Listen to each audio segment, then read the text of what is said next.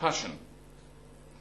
The reason I've chosen passion is that it touches all our lives and embraces virtually every activity that one ever does in one's life. It doesn't matter if you're playing football or watching a tennis match or making love or performing in front of a camera. Every single activity that one does has got an element of passion, an element of emotion, of drive, of enthusiasm, effervescence, exuberance, you name it. But it's very difficult to imagine life without passion. It would be very dull, it would be very boring, it would be rather insipid, and people would walk around and they wouldn't recognize each other. Passion adds to one's personality and to one's characteristics, and it builds up one's traits and one's personalities, as I said.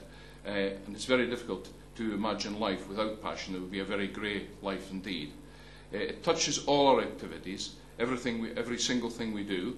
And there's various gradations of passion. Some people hide their emotions extremely well, but underneath they're still bubbling away, they're still very passionate. Others wear their hearts on their sleeve and are extremely passionate about what they do, and you can see the enthusiasm and the effervescence that goes into all their activities as such. So as I said, it's very hard to imagine life without passion.